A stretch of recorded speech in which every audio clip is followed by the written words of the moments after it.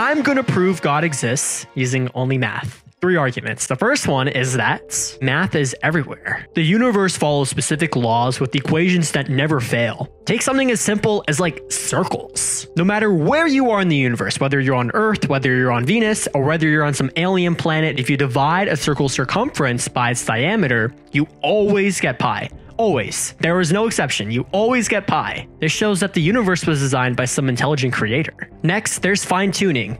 The force of gravity is this number. If it were any smaller or any bigger, the universe would collapse. The odds of this happening are so incredibly low. It'd be the same chance as flipping a coin and getting heads millions of times in a row. And lastly, it's me. The probability of me existing, you existing, anything existing. The odds of even making one single DNA molecule, this number, is so large it's larger than all of the atoms in the universe. That means even with trillions and trillions and trillions and trillions of years, pure randomness would never be enough to create life itself. And because of all these reasons,